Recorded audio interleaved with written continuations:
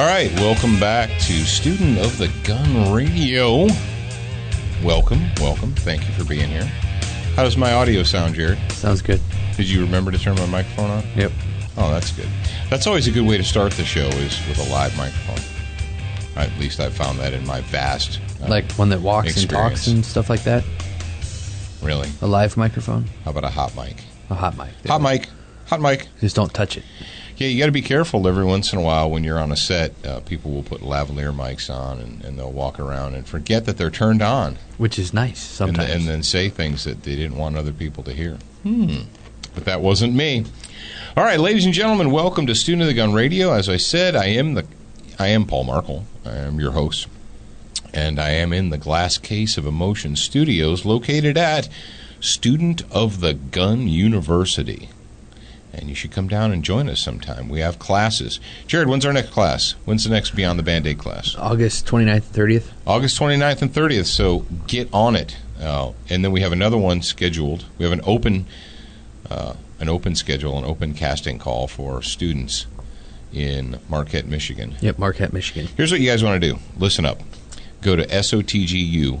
It's kind of short for Student of the Gun University because we know you guys don't like to type all those big words. So Jared made it short. Go to SOTGU.com.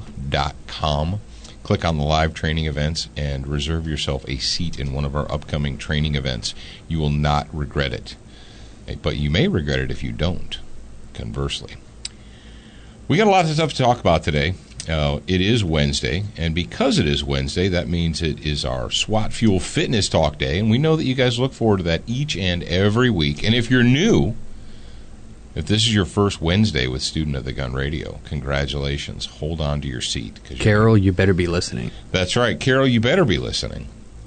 If she's not, I'm going to be really disappointed.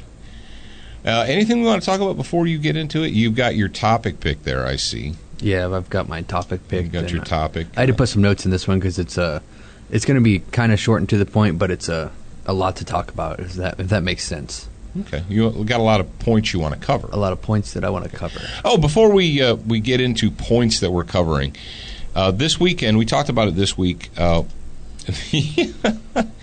Duracoat project that we've got going on, it is ongoing. As a matter of fact, as we're recording this, the Fury 12-gauge shotgun from Century is currently in the drying stage. It has the third coat on it. If anybody who's done a Duracoat camouflage pattern knows exactly how that stuff goes. It's actually tumbling in the dryer now. It's tumbling. No, we don't do that because we're not stupid. But it is drying right now, so by this weekend, by next week, we'll have pictures for you of the project. Right now, if you go to Student of the Gun's Facebook or our Instagram, we have a picture of the Mossberg Cruiser that I did in slightly darker black. And that's it. It's just slightly darker black. And one of you guys out there said, well, I want to see a before picture. You want to see a before picture? Go to Mossberg's website and go to the Model 500 with black synthetic furniture. And that's what it looked like. It was a super generic, basic Model 500. That was it. And now it has a Choate folding stock on it, and it has a Vancomp extra large thumb safety.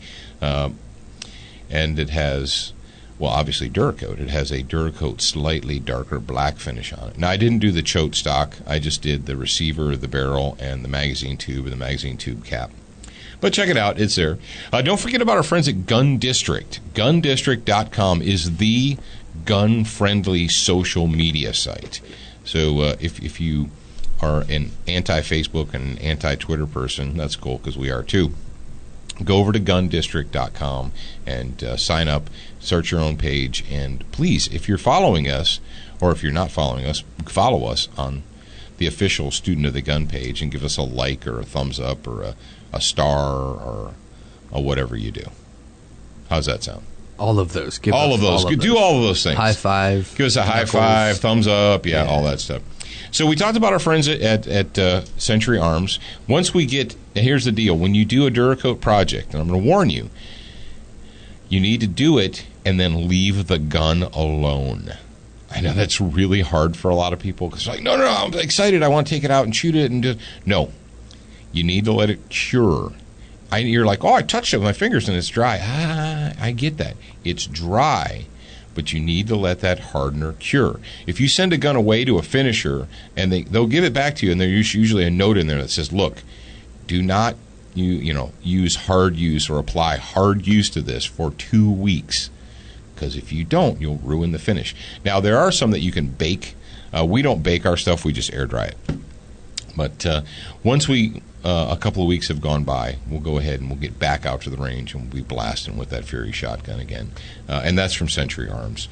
Also, before we jump into the SWAT Fuel dealio, I want you guys to remember Crossbreed Holsters. Crossbreed Holsters is coming up on their 10th anniversary.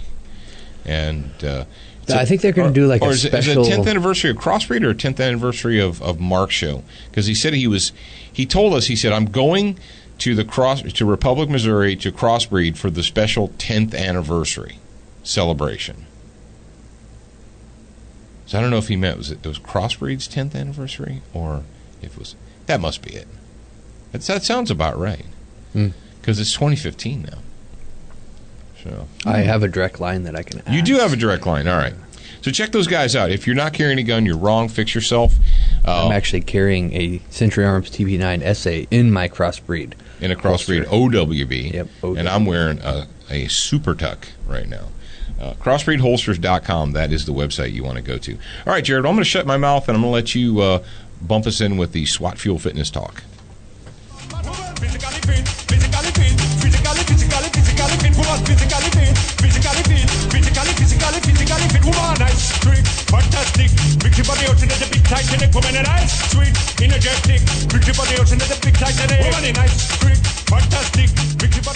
I'm not quite sure what's going on over there. Usually you're dancing, but you were shaking your head. You must have been looking at some news. I'm reading a story that's making me not a happy camper. But you go ahead and do happy stuff. Let's talk about positivity, since it's not making you a happy camper. A lot of you guys out there, when you work out or when you mull through your daily life, you probably have things that set you back. And I want you to overcome those by being positive, focusing on what works for you. Instead of getting discouraged, don't get discouraged. If you come to a spot, especially when you're working out, don't get discouraged when you come to a plateau. You need to change, make a change in your workout, and change and focus on what works for you. And obviously that's going to take some trial and error, but it's worth the effort and the time. So positivity, change through focusing on what works. And don't get discouraged. I know that's sometimes hard to do, but I'm here for you. And another point that I want to make today is, where is your passion? Is your passion in preparing yourself, or is your passion in playing? There's a difference, and my passion is in preparing. I like to play, but you need to focus your passion on, like, say if you're preparing, like working out, prepare yourself. Put your passion in the preparing stage rather than playing. Good thing we have pop filters, because you're peeing it up over there. It's my nose. No, you said passion, preparing, and playing all in the same sentence. Oh, did I really? Yeah. Prepared, passion, and playing. Oh. I think my P's are a little bit more today because of the nose, but it's getting better, so... where is your passion? That's my question to you. And you guys that are in the grad program, you can answer me on the grad program Facebook page. But your passion really needs to be in the preparing stage. And I'm going to go back to what I talked about the very first episode of the fitness talk again, and that's setting your goals.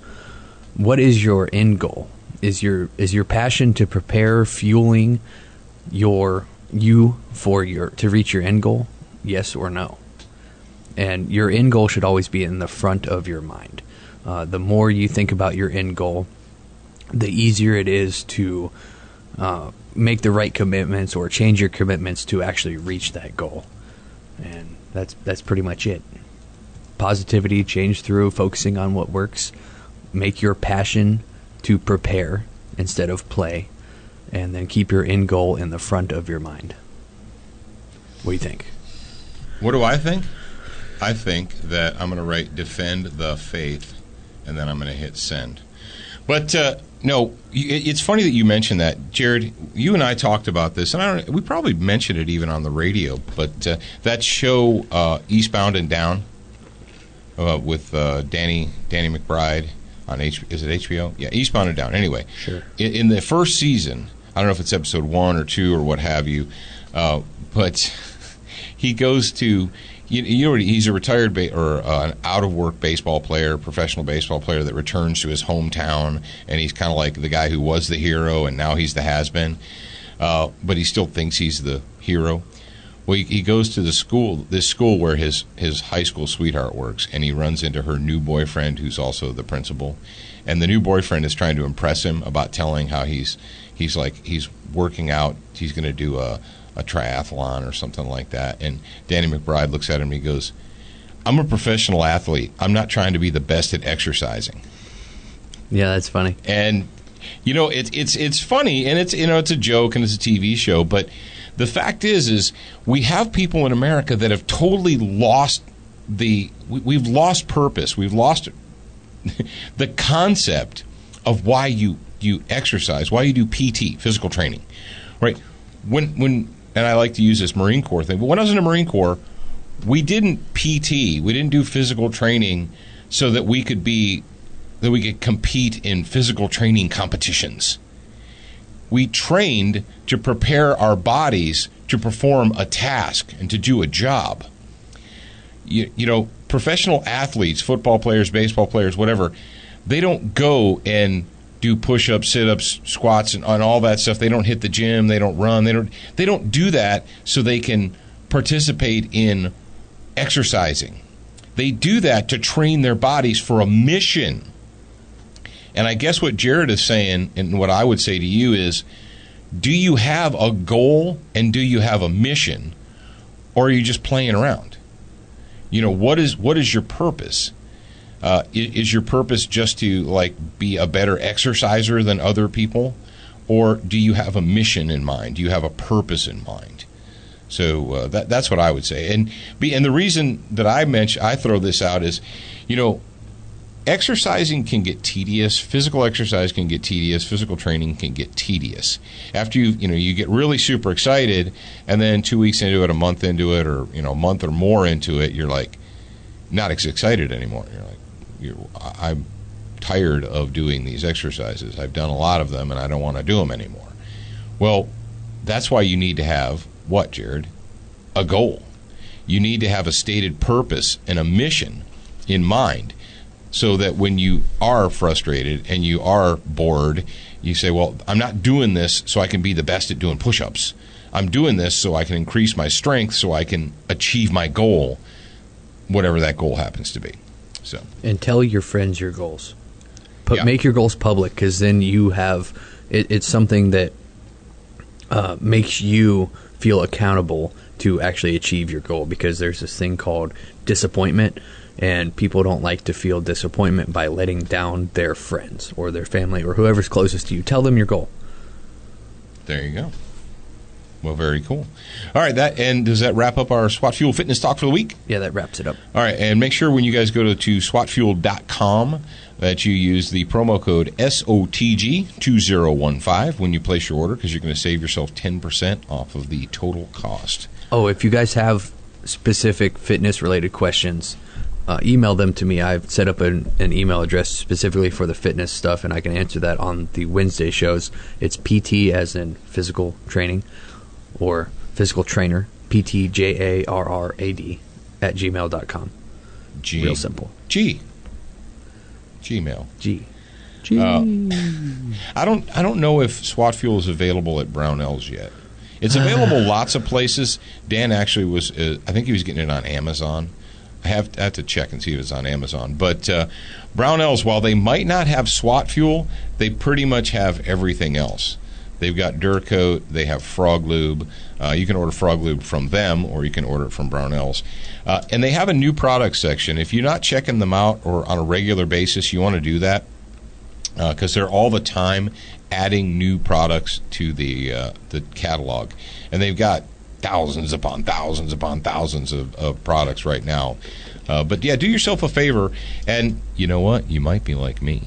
you might go to Brownells.com and hit the new products category and realize that there's something that exists that you didn't know was there. And now you need that thing.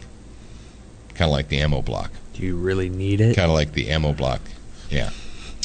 That is a pretty cool concept, though. Yeah, it is a pretty cool concept, and I think we should get some more of them and stack them up like giant Legos.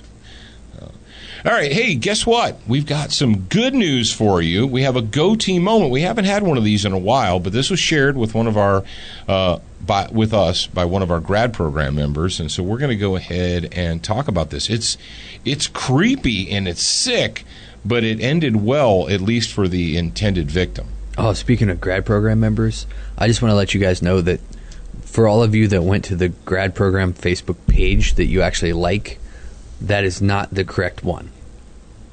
Did you know that?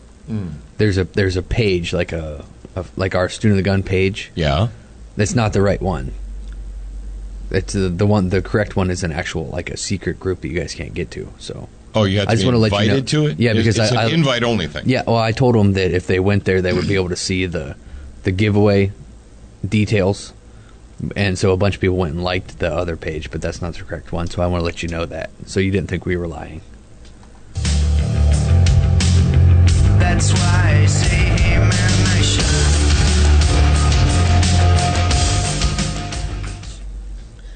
should. Wow. I was just browsing and I saw another Go Team moment that we're going to have to talk about tomorrow, but we're not going to talk about it today. This one right here came to us from West Virginia, and it's freaking sick. A woman was the victim of what we're finding out was a potential serial killer, and he was going to be her latest murder victim until she decided to fight back. Jared's got the audio from the story. It's a CNN.com audio. And we would have used the other audio from West Virginia, but it was crappy audio, and you guys in West Virginia need to fix yourselves. So we're going to use the Communist News Network audio, and then I'm going to talk about it. Virginia, to believe Falls may be a serial. I knew he was there to kill me. I could tell that he had already done something because he said that he was going to prison for a long time. After meeting a stranger that answered her escort ad on Backpage.com, a West Virginia woman, known only as Heather, says the man became aggressive, wrapping his hands around her throat. He was saying, "You're going to be quiet. I'm going to call the orders." Moments later, she was running from her Charleston home, pleading for help and chasing down a neighbor who called 911. There's a lady in the alley here. She's saying that some guy tried to rape her, and she had to defend herself. She's got cuts and stuff all over. When he strangled me, he just wouldn't let me get any air, and so I grabbed my rake, and when he laid the gun down to get the rake out of my hands, I shot him. I just grabbed the gun and shot behind me. Heather shot and killed Neil Falls, the 45-year-old now under the microscope, as a kill kit discovered inside his Subaru has led investigators in West Virginia to believe Falls may be a serial killer. Items inside included a machete, axes, knives, a shovel, a large container of bleach, and trash bags. We also found... That's really sick and disturbing and twisted. And a lot of you out there probably holding your noses. You're like, this woman was a what? She was an escort?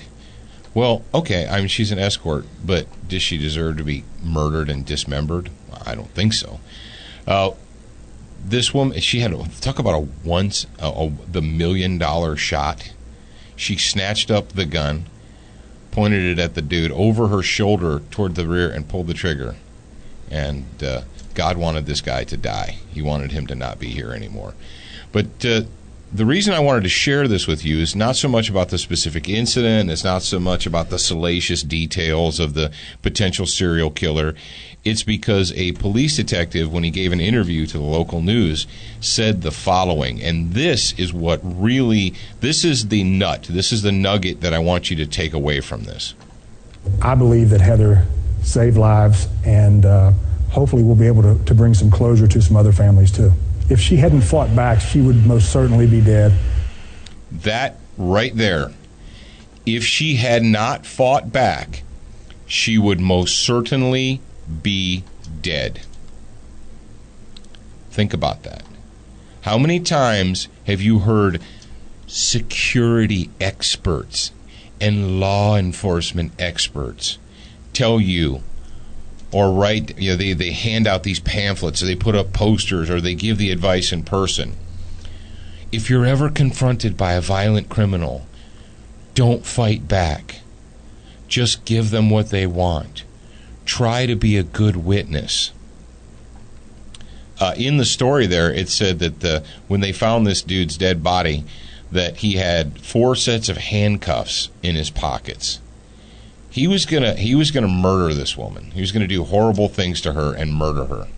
And if she would have taken the advice of the security experts and the law enforcement experts and the I don't know, I guess, what does Shannon want you to do? What does Nanny Bloomberg and Shannon and their ilk, what do they want people to do when confronted with psychotic murderers and vermin and felons? Do they want you to just be a good witness? That works out really great right up until the time that the monster decides that there aren't going to be any witnesses, that they're going to kill you. Yeah, so what's your plan then? By the time you realize, this, like, surrendering and being cooperative and being a good witness isn't going to work out for me, by the time you realize that, it's too late to fight back. So when do you want to fight back? Now, immediately at the very beginning. The moment, the millisecond that you realize that the person confronting you is a bad person, is intending to harm you, the moment, not, well, I'll give them a second chance, a third chance, no. The moment that you realize in your head, in your mind, this person's going to hurt me. This person's going to do bad things to me. This person is going to rob me. This person is going to do whatever. The moment you realize that, start fighting back right then. They don't get second chances. They want a second chance? Don't confront me. Don't come to where I am and bring your crap to me. Don't bring it to my door. They're like, well, what about the response? It's like, no, you are responsible for keeping you alive. And this woman in West Virginia, she did the whole nation a favor by putting one through this guy's cranium. Now we're going to go ahead and turn him into fertilizer, and we can all move on with our lives. But what if she would have taken the advice of the Nanny Bloombergs and the Shannons and the security experts and just surrendered? Then she'd be dead, and this guy would be moving on to the next person. She would be in a plastic bag right now. That's right. So don't ever forget that. That is what I wanted to drive home with that particular story. Can you play that one more time so that everybody remembers it? Play the detective's audio more time. Yeah, I'll have to bring it up, though. Oh, okay. I didn't mean to mess you up there, studio engineer, producer guy. Right. This frickin' West Virginia Fox website is like, I don't even know how terrible. It's insane. Dude, I could build better websites. We do audio for a living, and when a professional news company, we were going to play audio last week from Ohio. What is it about the Northwest there, or the Midwest? Oh, the Midwest where, the news company in Ohio, they couldn't do it. All right, play this one more time, and I want you guys to let this audio burn into your brains. I believe that Heather saved lives, and hopefully we'll be able to bring some closure to some other families too. If she hadn't fought back, she would most certainly be dead. If she hadn't fought back, she would most certainly be dead. Tell your wives, tell your daughters, tell your nieces, tell the people that you care about. Look, don't surrender. Fight back with everything you have in you. All right? All right, moving on. Wow, we're already 24 minutes into this. What happened? We did our fitness talk. And I'm actually pretty we excited. Rapped a little bit. I'm excited for the second part. Okay. Because I don't know what you're going to say. Oh, okay. Well, I know what I'm going to say. It's a good thing. Here's what I'm going to say. You got a black rifle? You know what, Jared? I forgot that I had one more. I have a velocity trigger that I have not installed in a gun yet. Are you going to install it or give it away? No, we just gave one away. I'm going to put it in that new pistol. I've got an AR-15 pistol with a wrist stabilizer, and yes, I'm doing air quotes in the glass case of motion. That AR-15 pistol with a wrist stabilizer, and it has the standard generic trigger in it. I think I might drop that Velocity trigger in there. And you know why I can do that? Because it's ridiculously easy to do that. You can do it at your kitchen table. You can do it at your workbench. Look, dudes, can you follow directions? Because if you can follow directions, you're good to go. If you're honest with yourself and you're like, I just can't follow directions, then have a gunsmith do it. But I guarantee you it's not that hard. Velocity triggers, it's a one-piece kit. Just check them out at velocitytriggers.com, and you won't be disappointed. All right.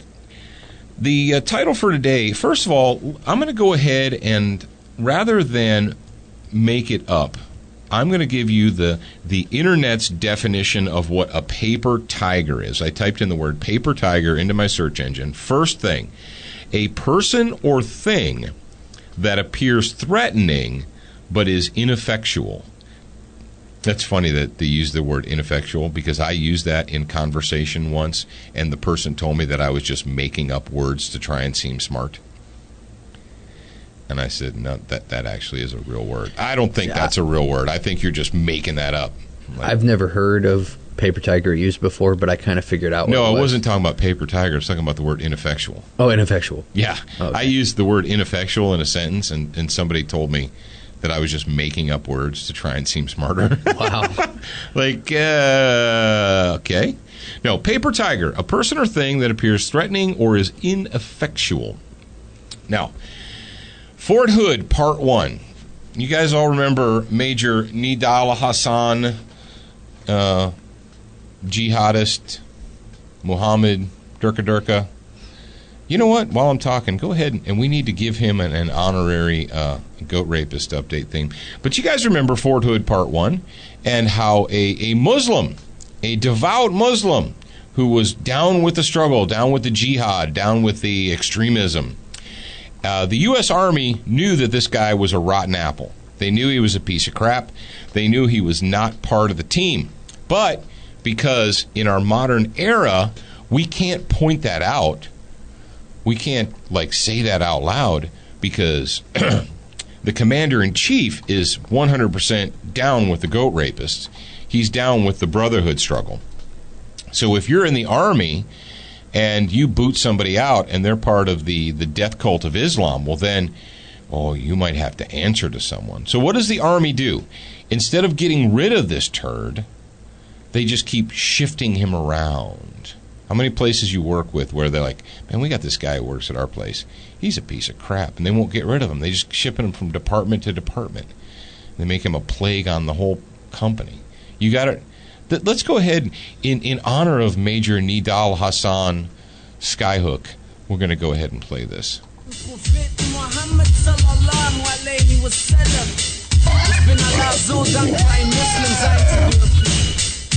Das geht an die Oma, wir sind die Oma. Check das out. Bismillah. Yeah, we love it. Mixmaster Jazzy Jarrett over there, mixing it up for us. Thanks, Kurt. That's never going to go away now. I'm trying to find a place to put my sticker, but it's too big. It won't fit on my soundboard. It won't fit on. There's got to be someplace you can stick it. It's sitting right here. It says Jazzy Jarrett. DJ Jazzy Jarrett, the Mixmaster. So Fort Hood Part 1 goes down. We have a jihadist who walks around murdering innocent soldiers who are in a communal area. What was it, the pre-deployment area or whatever? It doesn't matter. And what does the Army do? Well, first the Army freaks, and they decide to crack down on soldiers owning, private possession of weapons in the Army. That makes sense. Yeah, because that's a good job. Let's not go ahead and address the actual problem, which is political correctness and fear of being called a racist kept this guy around when he should have been gone. So that's Part 1. Part 2, we have an administration from top to bottom, and then we have a willing media that will not call this what it is. They would not call this an act of terrorism, of Muslim death cult terrorism committed in the United States of America. That's a workplace violence. Horse crap. You know it, I know it, we all know it. But we're living in this weird upside-down world where we can't speak the truth. We talked about this before, but I'm going to mention it again. I do that, I know. But it's worth mentioning. After Fort Hood Part 1 went down, you know, my family members, my acquaintances and friends who are not in the military or not involved with the military at all. If you're in the Army, Air Force, National Guard, Marines, whatever, and your family members aren't, you become the spokesman for the military in your family or in your group, right? Kind of like being the only gun owner in your family, and every time someone has a question, they go to you. So, yeah, my family members and acquaintances and friends, they're like, I don't understand how this could happen. How could a guy walk around just indiscriminately murdering people without anyone fighting back, without being shot? Why did contract security officers, not military troopers, not soldiers, why is it that contract security officers had to be the one to engage and shoot this piece of crap? And yeah, he's still sucking up oxygen off of planet Earth, sucking up the good oxygen from you and I. Why is that? And they were dumbfounded. They're like, I don't understand how this could happen. I mean, they're soldiers. Don't soldiers have guns? I mean, doesn't the Army, people in the Army, they have guns? There was this assumption by the American public at large that we're already into the global war on terror. That Fort Hood Part 1 didn't happen pre-9/11. It happened years and years after 9/11. So you'd have thought we'd have got the memo after we were attacked, after decades of having the death cult of Islam being at war with us, we finally got the memo and we're like, wow, maybe we should be at war with them. And then we still didn't get it. Then I don't hate George Bush. I don't dislike George W. Bush. But when he said the religion of peace, that was probably the stupidest. You're like, oh, George Bush said a lot of dumb stuff. A lot of the stuff that George Bush said, the media just portrayed it that it was dumb. It really wasn't that bad. But when he referred to the death cult of Islam as the religion of peace, when those words came out of his mouth, that was one of the stupidest things he ever said. It's crap. You know it. I know it. It's not true. But so here we are, way into the global war on terror. Not the global war on Islamofascism, which is what it really should be.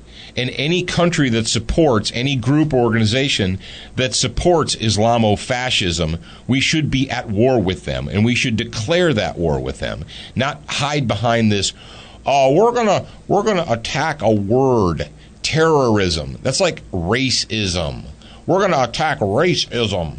Well, how about shouldn't you be dealing with the humans that are involved in that? My point is this.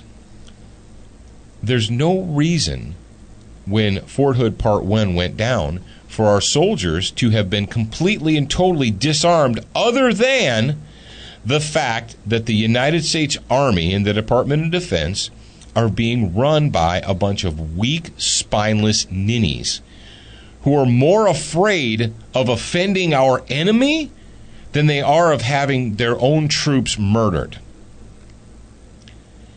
What did Fort Hood Part 1 do? It exposed the United States military, not just to the American people, but to the entire world, as a paper tiger. Oh, go ahead and get your panties all wadded up and write me stupid letters about how the United States military is not a paper tiger. We're the greatest fighting force on the planet of the earth. Yeah, we are, when we're allowed to do our jobs. The United States military was the greatest fighting force on earth when I was in the Marine Corps. Not because I was in the Marine Corps. That was just an added bonus. Today, in 2015, 2014, 13, 12, what have you, we are not And it's not because the men and women don't want to do the job. It's because they're not allowed to do the job. Because you and your neighbors and friends and relatives were so afraid of being referred to as a racist that you allowed a communist community organizer to get elected to the highest office in this nation. Because you're afraid. And he brought in his ilk, all of his minions, and he put them in charge of the Department of Defense and Education and Homeland Security et al. They're all just little mini berries. Every person that he appoints, they know the script. They know what to do and what to say. When you allow a communist community organizer to nominate the head of the Department of Defense, what do you think you're going to get from that? So what you have and what was exposed to the entire world was that, hey, within their own borders, within the borders of the United States of America, every dude you see in uniform, if they're in a military uniform, you are guaranteed that that person is unarmed. Not I think or maybe. No, you're guaranteed. Because they are forbidden by their own government to be armed. Think about that for a second. Since 9/11, since we referred to as the men and women in uniform as our heroes, and we say that all the time, our heroes in uniform, and we wave flags, and we talk about that. Our heroes in uniform who are so inept, who are so untrustworthy, that the United States Army has forbidden them to possess arms. I talked about when I was working for the U.S. Navy, I'm working for a school called Expeditionary Combat Skills. I mean, that seems pretty hardcore. That's pretty testosterone-laden, right? I mean, Expeditionary Combat Skills. Did you see the news with the Mississippi National Guard recruiting offices? No. They reopened, and they are armed. Really? Yep. No way. Yep. Put that in the show notes right now. Okay. That just happened. Yeah, well, yesterday, the 27th. It happened yesterday I just on the saw 27th. the story on WLOX, though. Rock on. Thank the Lord somebody's got some sense. But Fort Hood Part 1 exposed the United States military as the paper tiger that it is within the borders of the United States of America. And even outside of the borders, the only people that are really doing anything effective are special ops. Our conventional military troops overseas, when you have the U.S. Navy calling itself a global force for good, and they have commercials about, right now, a school is being built in Africa and a well is being dug. It's like, you're not there to build schools and dig wells. The United States military is there to kill people and break things. It's not the Peace Corps. You want to build schools? Great. Building schools is fun. Digging wells is fun. Digging wells and building schools and handing out lunch boxes is not the job of the United States military. If they're building schools, digging wells, and handing out lunches, they're not doing their jobs. Are you telling me that the enemies of the United States are gone, that they no longer exist? We're being told that we just can't kill ISIS. The commander-in-chief, and I say that with a little bit of bile in my throat, goes on television and tells us that you can't just, use guns and bullets to defeat an ideology. The hell you can't! How do we defeat Nazism? How do we defeat fascism in Italy and fascism in Europe? How do we defeat Imperial Japan, imperialism? With guns and bombs and bullets. And we made them stop.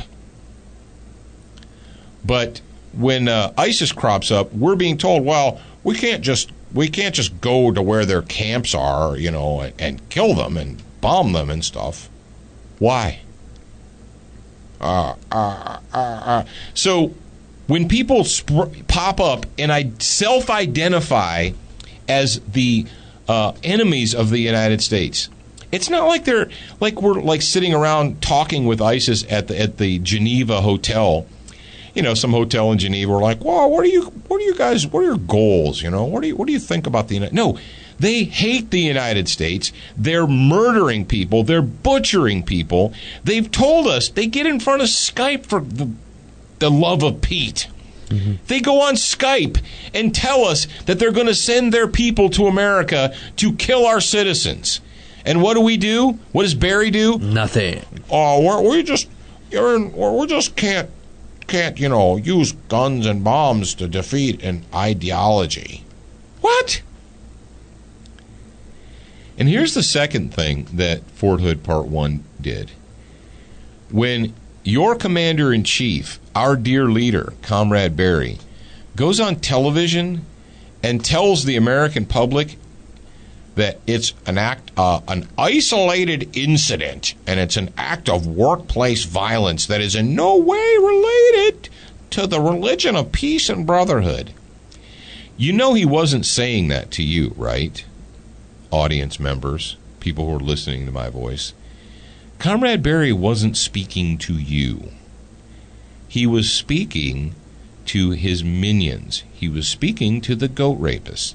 He was speaking to those who would kill you, those who would kill your neighbors and friends and sons and daughters who are in the military.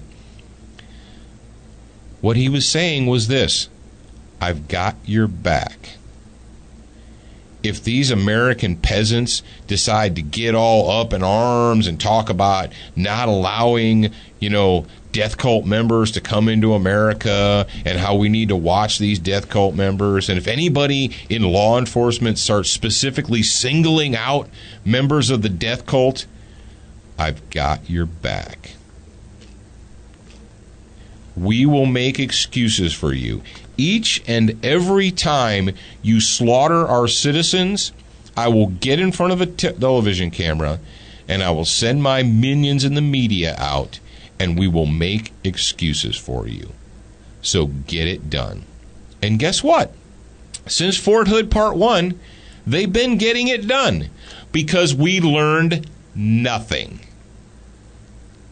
Big Army, Department of Defense, learned nothing.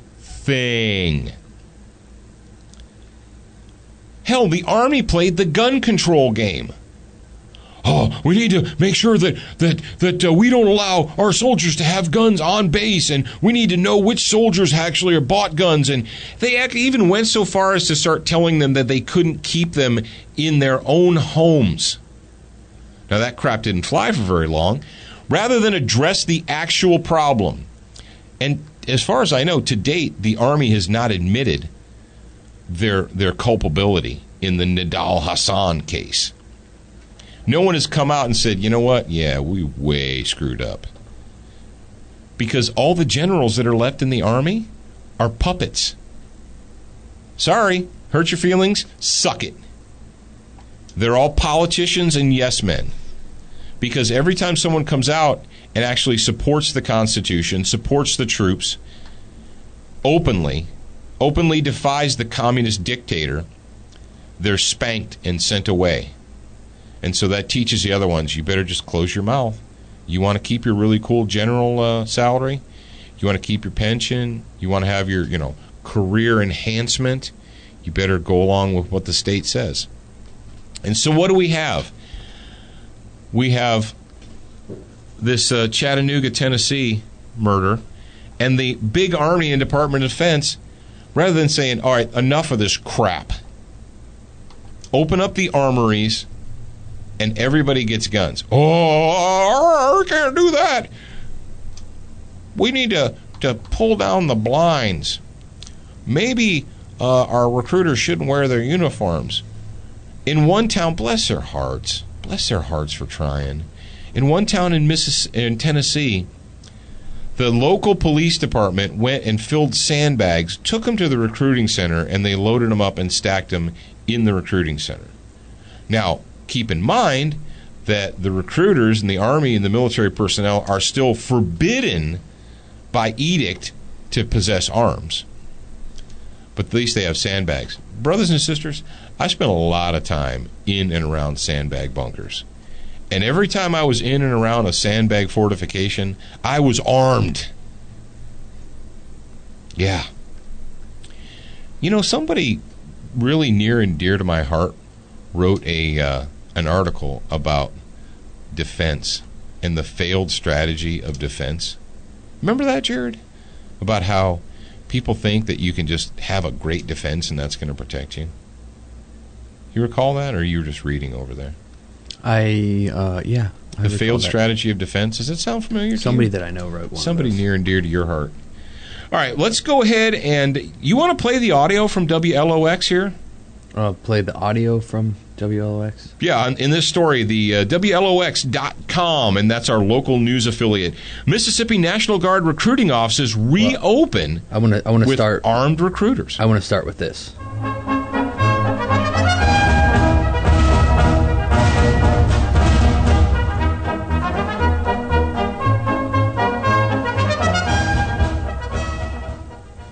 Okay. I'll start with that.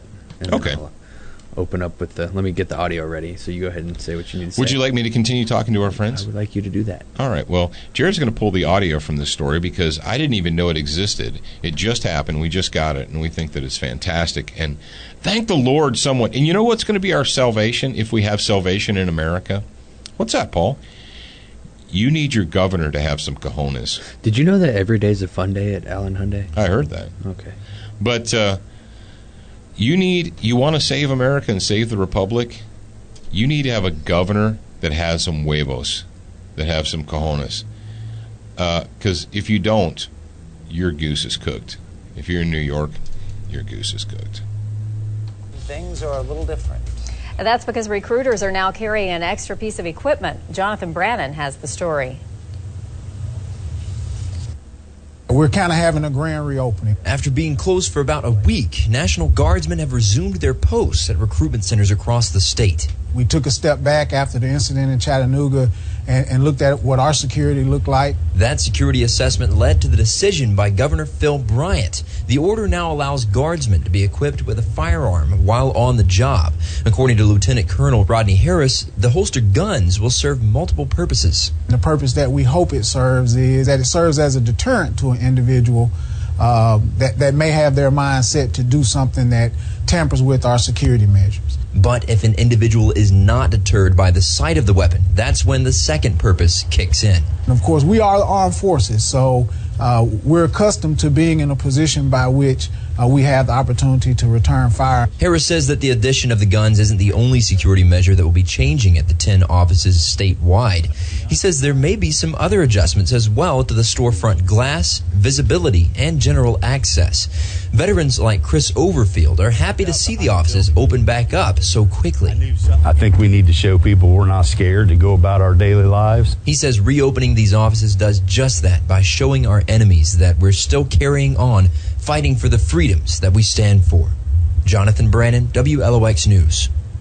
The guardsmen were specially trained sometime this past week to ready themselves for this new responsibility. They're specially trained? Aren't they in the Army?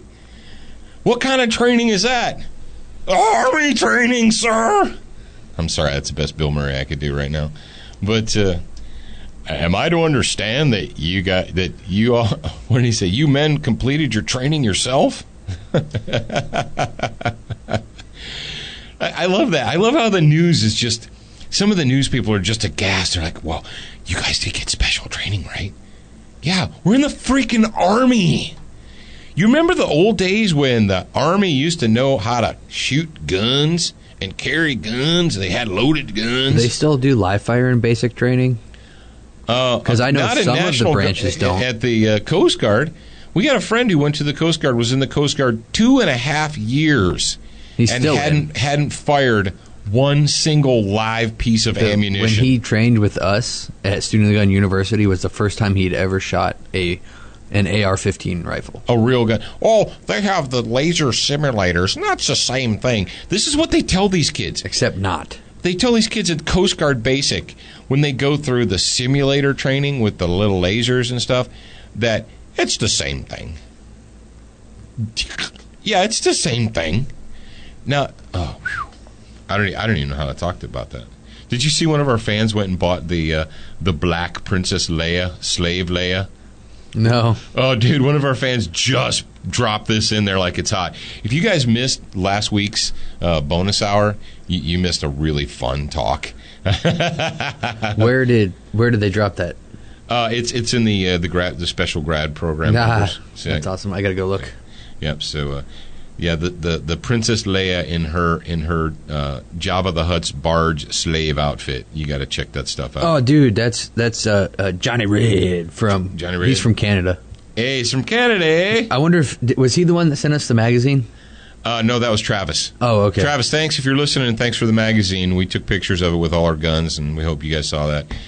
All right, well, ladies and gentlemen, children of all ages, that's all that's all we've got for you right now, dude. I tell you what. We put a picture up of our local National Guard office, recruiter's office in D'Iberville, with the it's not an AMRAP, but it's an armored fighting vehicle, basically. Yeah. I think they call it an ASV, an armored security vehicle or something silly like that. Back in the old days, we used to call them LAVs. Whatever, it's a freaking armored vehicle. We put that picture up, and people are all like, they're all like pooping themselves. They're like, doesn't it? Like, dudes, calm down. Mushroom cloud. Deep breaths. Yeah, breathe it in, breathe it out. But that office is actually only about, 5 miles from where we are right now? Yeah. I'm thinking of going over there and giving those dudes, like, pizza or something. Or dude, we got to do something. Yeah, we should. What do we got? All right, here's what we're going to do. F this. We're going to get some Student of the Gun swag, and we're going to go over there, and we're just going to, give it to them. Yeah. Sounds good. How does that sound?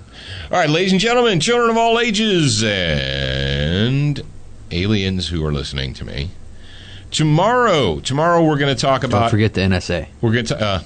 NSA eats puppies. Maybe I should tag them on social media. That. Do they have social media? I don't know. You know the NSA eats puppies. I should say featuring NSA every single time. And they club baby seals. Yeah. But tomorrow we're going to go down under, eh? We're going to go down to Australia, so perk up your ears.